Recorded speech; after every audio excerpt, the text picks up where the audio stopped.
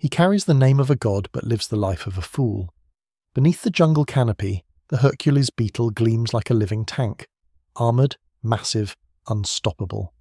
It can lift the weight of its world, yet never understands why it fights. Its muscles obey instincts older than thought, its battles echo myths that mean nothing to it. Strength made him a legend, and a prisoner inside his own shell. Beneath the dripping leaves of Central and South America's rainforests, a gleaming shape crawls across the bark, a living relic of strength.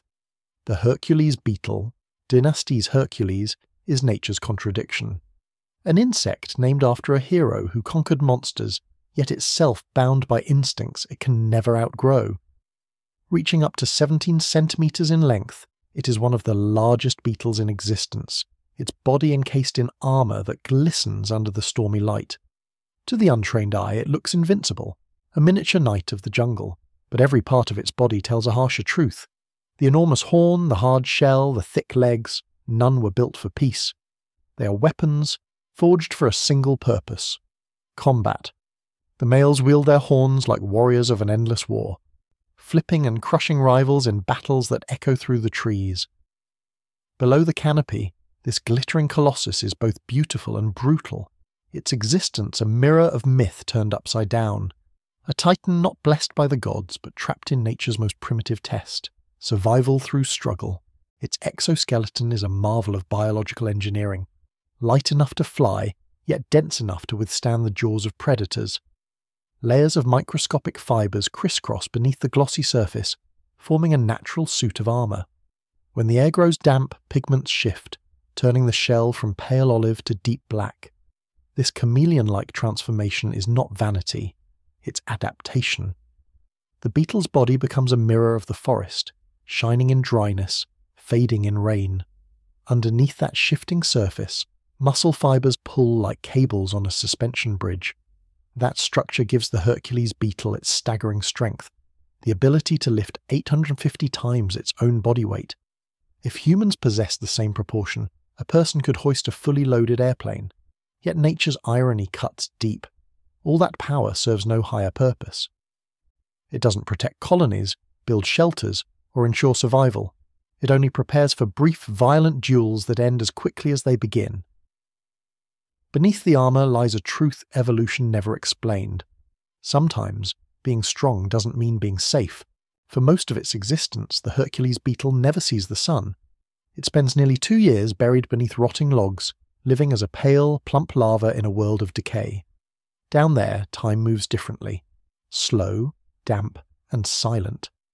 The larva feeds on decomposing wood, recycling the dead into the living. It grows until it reaches the size of a human finger, its skin thick and soft like wet parchment. For the forest, this hidden phase is essential. For the beetle, it is purgatory. Everything it will ever become depends on this long invisible labour. Then one day, it pupates, sealing itself in a hardened cocoon of soil and bark. Weeks later, it emerges reborn, armoured and radiant, ready to live, but not for long. As an adult, the Hercules Beetle has only about 6 months to do everything nature demands: to feed, to fight, to mate, and to die. It spends more time preparing for life than living it. Its story is one of cruel arithmetic. 24 months of darkness exchanged for half a year of chaos. In the jungle, even giants are short-lived. The Hercules Beetle's horn is both its crown and its curse. In males, this enormous structure curves forward like a pair of jaws, designed to grip and flip rivals from branches. It can be longer than the beetle's entire body, turning each duel into a miniature version of mythic combat. Yet what evolution gave as a weapon, it also made a burden. The horn is heavy, awkward, and aerodynamically disastrous. Flying becomes a clumsy struggle. Landing often ends in a crash. The beetle's huge frame makes hiding nearly impossible, a glowing target for birds and snakes.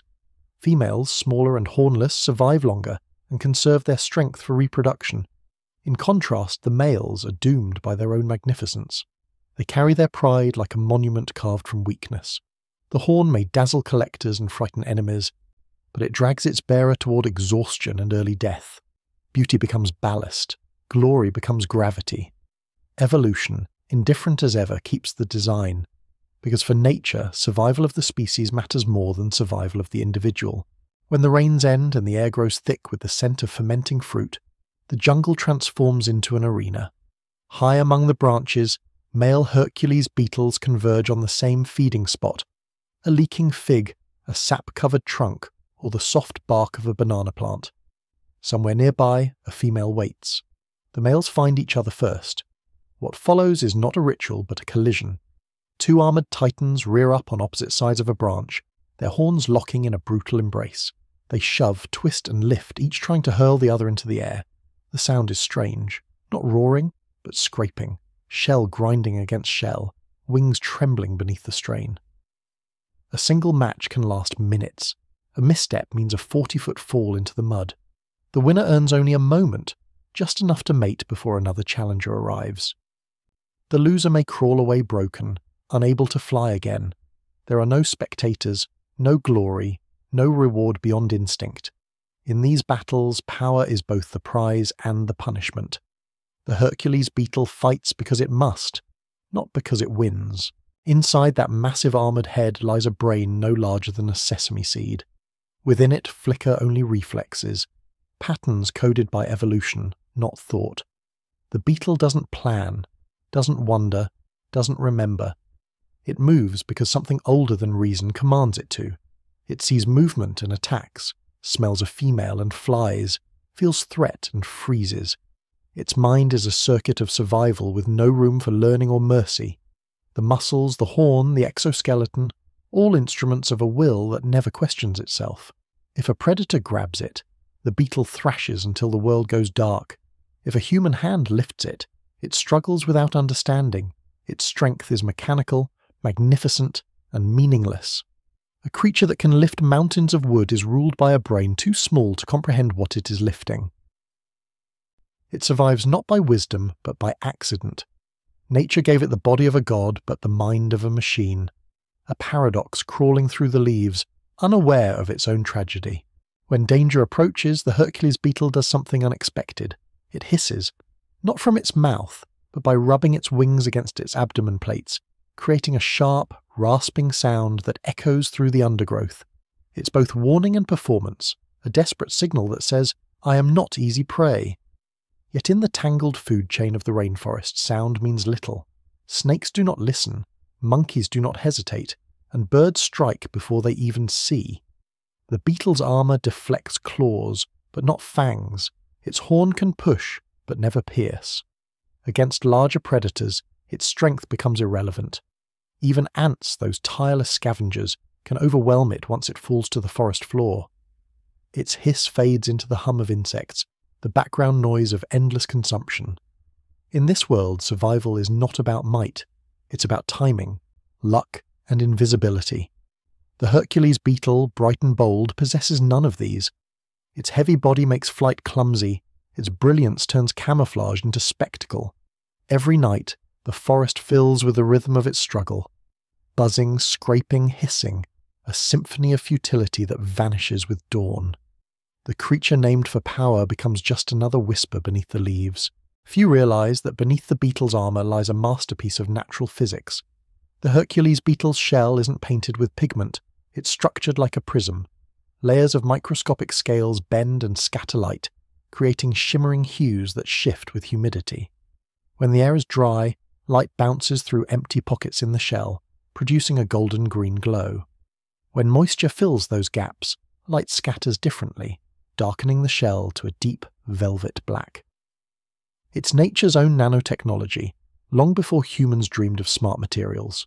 Scientists have studied this phenomenon to design humidity sensors, reflective coatings, and adaptive camouflage fabrics. Yet for the beetle, this beauty has no meaning. Its changing colour is not self-expression, it's self-defence. The shift hides it from predators when it rains and reveals it when the forest dries, a fragile illusion of safety. Under sunlight, the beetle looks like a gem. Under rain, a shadow. Each hue tells a story of survival written in photons. The irony is that such brilliance, meant to conceal, often betrays it instead.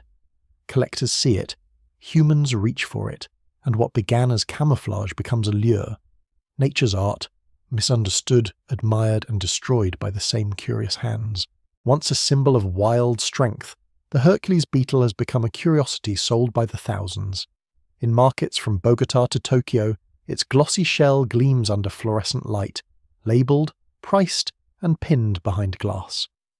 Collectors prize the males with the longest horns, the grand champions of a beauty contest they never chose to enter. Tourists buy preserved beetles as souvenirs, their bodies lacquered until they shine like metal. Breeders raise them for bug fights, a popular pastime in parts of Asia, where two males are placed on a branch to battle as spectators cheer. The losers are discarded, the winners are crowned, then sold. In captivity, their strength becomes entertainment, their myth repackaged for human amusement. Some live longer under human care, but their world shrinks to plastic boxes lined with soil and fruit jelly. The jungle, once vast and echoing with rain, is reduced to a container. The beetle that could lift a log now pushes against a transparent wall, unable to escape its admirers. Its fate mirrors ours. Power celebrated, freedom forgotten. In the end, the Hercules becomes a trinket, a legend trapped behind glass, its story retold by those who never understood it. He can lift mountains of wood, but not the weight of his destiny. His strength, the very trait that defines him, is the reason for his downfall. Born to fight, he never learns peace. Born to conquer, he never knows why. In a world that worships power, the Hercules beetle is the perfect irony, a creature that proves strength alone cannot save you. When he dies, his horn remains, gleaming like a relic from another age, a monument to misplaced evolution. The forest reclaims him quietly. Ants pick his shell clean, rain seeps through his armour, and within weeks, even his bones of chitin return to dust. Only the horn endures, shining faintly in the mud, beauty born of violence. His story is a mirror for the human condition. We build, we fight, we strive for greatness, yet so often we too forget the purpose behind our struggle. The Hercules beetle lifts the world but never escapes it. His strength is his cage, his armour his prison, his legend his curse. And when silence returns to the jungle, one truth remains. In nature, power without meaning is the heaviest burden of all.